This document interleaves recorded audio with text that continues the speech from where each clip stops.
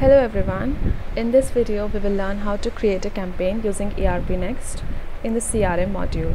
So first we will understand what is campaign. Campaign is an implementation of a sales strategy. So let's say if you want to promote your product or service, so we will create different type of campaign in order to promote our product. So let's create a campaign over here. Alright, so we'll go to new campaign and let's say I want to do a cold marketing. So I'll just simply create a cold marketing campaign and let's edit it in full page and see what more we can add. So this is the campaign name that I have added, and campaign schedule is basically the different email templates I have included in it. So let's say I want to add an email template. I want to, let's say, pitch to a recruiter, okay? And I want to add one more thing. So I want to pitch about the benefits and features of a product. So I will add all these templates. Now let's have a look in these templates. Alright. Now these are the email template that I have created it before. Okay, now we can also create a new template if you want, depending on whatever your preference is.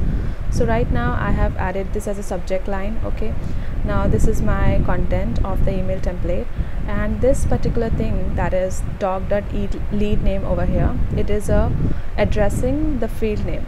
So right now let's go back. So I'll just set it to send after 1 day, or this, let's say I want to send it the second day. So if it is sent after 1 day, which means that let's say today is 4th of November, so this particular email will be sent on 5th November, like the beginning of 5th November, exactly at, let's say, 12 AM. And let's save it. Now this is a campaign that has already been created. Okay, now how to promote this campaign, how to send this campaign. So I'll click on email campaign. Okay, so this is the particular campaign which I want to send. Okay, now let's say the email campaign is for lead, it can be for contact, it can be for email group. So right now I'm clicking on lead because the email template which I used have a doc.lead name set in it, that's why. So recipient, let's choose which lead do I want to send this new email campaign to. So let's say I want to add Santosh no quote. Okay, and the start date is, let's say, today. So if I, let's say, have a start date of tomorrow, that means the email will be received to a particular lead on start of 6th November. Okay, but let's say I want to start it from today only, and I'll just save it.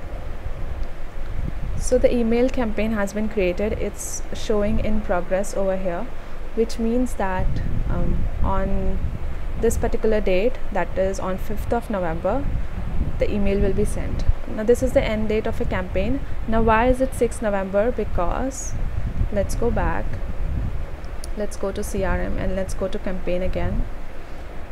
Here we have a cold marketing, that is, I have set this two particular templates inside of it. Now one is sent after 1 day and it is set after 2 days.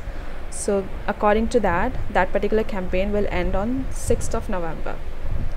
So that's how it works. Now, so I'll explain about email template more in the next video.